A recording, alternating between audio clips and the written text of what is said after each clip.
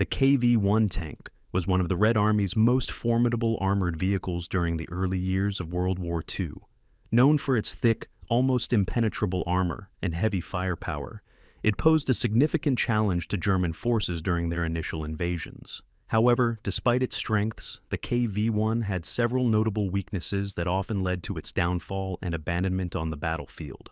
One major issue with the KV-1 was its weight. The heavily armored design resulted in a tank that was difficult to maneuver, especially on soft or uneven terrain. This limited mobility often left KV-1 vulnerable to being outflanked or becoming bogged down in mud, which exposed their sides and rear, areas with thinner armor, to enemy attacks. Additionally, its engine, while robust, struggled with the heavy load, leading to frequent breakdowns and maintenance issues. The tank's visibility was another significant drawback. The limited view from the commander's position made it challenging to identify targets and react quickly in combat situations, particularly in urban environments.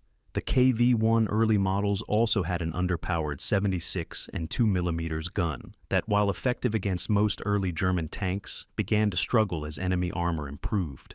Reliability was a recurring problem. The KV-1 complex mechanical systems and drivetrain often required extensive repairs, leading to situations where tanks were abandoned due to mechanical failures rather than enemy action. Despite its reputation as a steel giant, the KV-1 was not immune to well-coordinated anti-tank tactics that exploited its sluggishness and mechanical vulnerabilities. The wrecks of KV-1 tanks, now rusting remnants on former battlefields, are a poignant reminder of these limitations. They showcase that even a tank with significant defensive and offensive capabilities could fall victim to its design flaws and the rapidly evolving battlefield conditions of World War II. If you want more, let me know in the comments, subscribe, and leave a like. Thank you.